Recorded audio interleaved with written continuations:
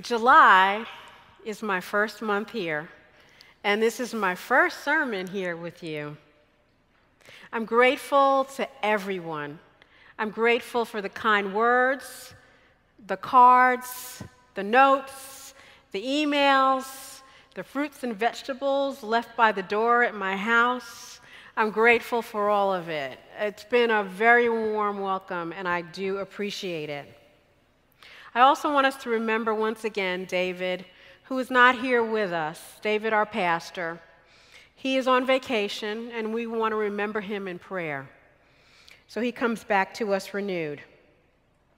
So today, I want to continue for us to get to know one another.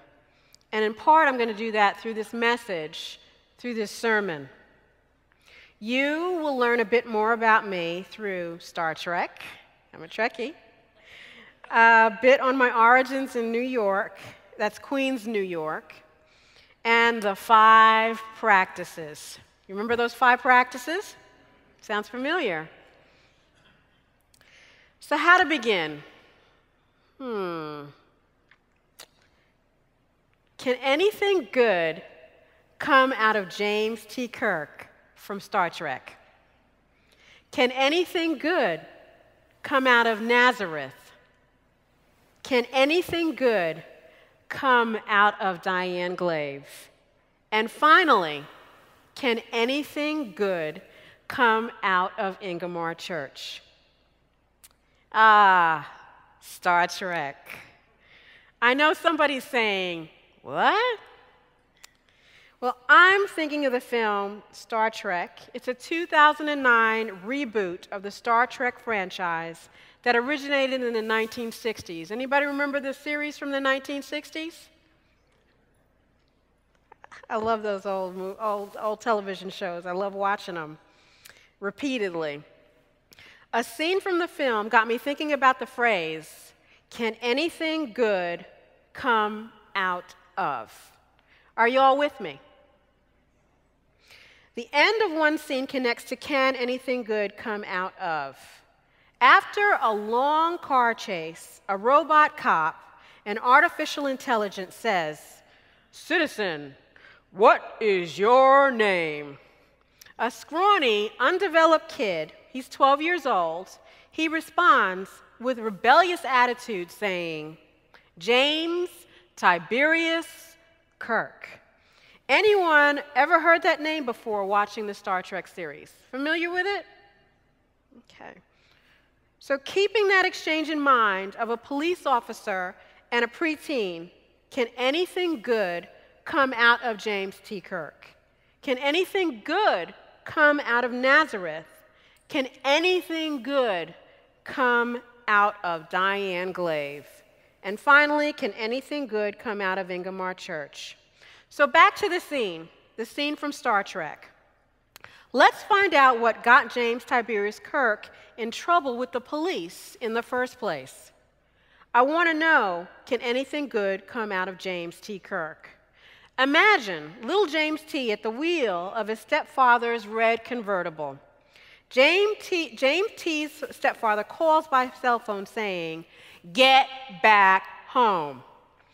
The stepfather then shifts to threat saying, "When your mother comes back from off-planet, you are going to get it." And it sound a little familiar? The stepdad closes with something that I've heard myself. "You live in my house, buddy." The boy, he pulls some levers of the rag top, and he pops it right off, and it falls behind the car in the dust, into the road. Now, what do you think James T. did in terms of this conversation with his stepfather? You think they had like a long, loving conversation? Nope. James T. cuts the call off, and he turns on the radio. And of course for me, the Beastie Boys are playing on the radio, and the song is Sabotage. And if you know anything about the song, it's based in rap, it's laid on a rock and roll track. And for me, that song is perfect for a rebellious preteen who's stealing a car for a joyride. Nothing goes better with this sort of thing than rock and roll and rap. I can hear the song playing in my head. So I ask again, can anything good come out of James T. Kirk on Star Trek? Now back to the scene. The RoboCop sees James T. speeding in the convertible. The cop pulls close to the car and says, "Citizen, pull over." What do you think James T. did? You think he pulled over? He floored it, okay? He floored the pedal. The chase, it ends at a cliff. James T., remember he's a little boy, he's 12 years old, little tiny thing. He jumps out of the car goes over the cliff, and the boy hangs on the cliff, on the edge of the cliff. He eventually ends up climbing up. So I say again, can anything good come from James T. Kirk? If you watched anything Star Trek featuring James Tiberius Kirk, you know much good comes from the captain of the Starship Enterprise. That's what he grew into from this rebellious 12-year-old. He had a strong, moral, ethical-centered, though flawed in many ways, including getting with green women. He saved people, he saved species, he saved planets. Yes, I love Star Trek. So some good does come from James T. Kirk. This phrase, can anything good, does come out of Scripture. Yes, Scripture started the can anything good conversation for Christians. In John 1:43, Jesus was starting his ministry on the road, and he was deemed a nobody. I can imagine early on when Jesus' name was mentioned, most responded with, "Who?" Jesus was almost famous at this early point in what would become the most profound faith tradition and ministry on this planet. So how about we start with the first verse? I love the King James Version. I'm not going to make you suffer through the whole thing, but I'm going to read the first verse out of the King James Version. And it says, verse 43, "The day following Jesus would go forth into Galilee, and findeth Philip, and saith unto him, Follow me." Findeth, saith, key words. Jesus says, "Follow me." So we will focus, we already have focused on the New King James Version that sounds a bit more 21st century. And the catchphrase is, can anything good come out of Nazareth? And that comes out of John 1, verse 46. So here's the story behind the verse. Jesus found Philip. Philip, he would later become a disciple, saying, "Follow me," which ultimately meant follow Jesus' teaching, including those on salvation. Philip, he turned around and he reached out to Nathanael and did the same thing, following Jesus' example or model. You know, Nathanael thought that was hilarious. I mean, his tone, I can imagine it. It was, can anything good come out of Nazareth when told about Jesus? Nathanael was referring to Jesus. You see, Jesus, he came from the wrong side of the tracks. He came from Nazareth, part of Galilee, which is in northern Israel. Neither Nazareth or Galilee were places to brag about, but Galileans in general look down on Nazarenes. It's the same way here in Pittsburgh. Some people will say, that's one of the better neighborhoods. Or someone else will say, I would never, ever, ever live there. The Messiah couldn't possibly come out of such a lowly place like Nazareth. But that's what's so wonderful about this story. Jesus was a common person. He was of common birth. Yet he is and he was the Messiah, the prophecy that was waiting to be fulfilled among the Jews.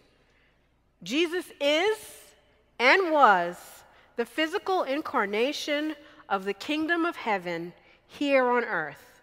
So in response to, can anything good come out of Nazareth? The answer is yes. So consider part of my story in the context of James T. and Jesus. Can anything good come out of Dianne Glave? You know, I'm not ashamed of where I come from. I come from Queens, New York. Though many people that I meet, they often say they come from Manhattan, the better borough, although they're from Queens. And eventually I end up teasing out, I'm like, your accent, it does sound like it comes from Queens. I'm from Queens, and they'll eventually cop to the fact that they're from Queens. But a lot of people are ashamed. They say, I'm from Manhattan. I'm not from Manhattan. I'm from Queens. There goes my Queens attitude. When I watch some of Jay-Z's, he's a rapper, some of his earlier videos in Brooklyn, New York, it reminds me of how dark, hard, and grim many of the boroughs are like. And there's some beautiful things about the boroughs. It's all not negative, like Brooklyn, the Bronx, and yes, Queens. Jesus and I could definitely compare notes on Nazareth versus Queens, New York. So some of my stories. I lived in Queens, but I commuted by subway or by rail to Manhattan to go to work. I remember coming back to Queens, and a drug dealer often waited for me at the bus stop and walked me home to make sure that I got home safely after dark. Shh, don't tell my parents. They don't know this story, but it's going to be on the internet, I suppose. I also remember when I walked in the park near my house, crack vials with candy-colored stoppers crunched under my feet. Yep, that's where it came from. I was a little like James T. also, where I would hurtle headlong into danger. Danger, it didn't have to find me. I have many other stories about Queens. You can take the girl out of Queens, but you can't take the Queens out of the girl. I can't say that I left Queens behind, because it's always there, the good parts and the bad parts. And they play like a backdrop in a film for me or in a play. The good is how strong people are and were. The not so good has kept me grounded. Now, given the backdrop, I went on to get a PhD. If my parents had sent me to the local public school a mile from my house, my narrative, my story might have been different. I went on to seminary, and I'm now a pastor. Looking back on the times, I was often in danger, and I wonder sometimes how I got here. So I ask, can anything good come of Dianne Glave? As a community of Ingomar Church, you all ultimately decide. I pray, as we live in God's grace, that you too will be gracious to me with all of my flaws. I want you to decide whether or not can anything good come of Dianne Glave. Okay, so now I'm going to steal a page from the David Streets playbook. Don't tell him, that's just between all 150 of us. Let's go a step beyond, can anything good come out of? I'll go further into today's scripture in a moment, but let's think about this. Which of the 5 practices of fruitful congregation applies to the following? Maybe you can say it with me.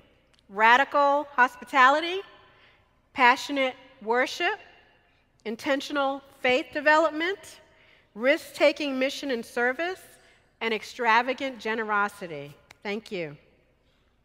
When I recounted Philip and Nathanael's conversation about can anything good come out of Nazareth, I left out the closer in the passage, which is incredibly, critically important. Philip said to Nathanael, "Come and see," much like Jesus did with Philip. And that's what we should be doing. We should be beckoning people, calling them to come and see, sharing about the gospel. We should be encouraging others to come and see, to have a personal relationship with Christ. It's what we focus on here at Ingomar Church through our vision. So here is how it goes. We believe that God is calling our church to make lives better and transform the world by valuing each person and guiding them into personal relationship with God through Jesus Christ. Sounds like what Jesus and Philip did. It's what Philip did with Nathanael. So back to the 5 practices. Let's look at which ones tie into what Jesus and Philip and Nathanael were doing. The first one is risk-taking mission and service, and that's because Jesus and Philip reached out to Nathanael. And then there's intentional faith development, because Jesus and Philip were in the very first stages of teaching Nathanael about the Christian faith. So there's James T. Kirk, there's Jesus of Nazareth, there's me, Dianne Glave. I'm not comparing myself to Jesus. And now there's you, Ingomar Church. Can anything good come out of Ingomar Church? Ministries are already in place that serve so many people here, serve people in terms of outreach. And this takes us back to risk-taking mission and service of the 5 practices. This church, Ingomar Church, is filled with caring, loving people. So, can anything good come out of Ingomar Church? You don't need to answer that. I will. The answer is emphatically yes. Let's continue to share the gospel as did Jesus, Philip, and Nathanael as we continue to practice intentional faith development. Can anything good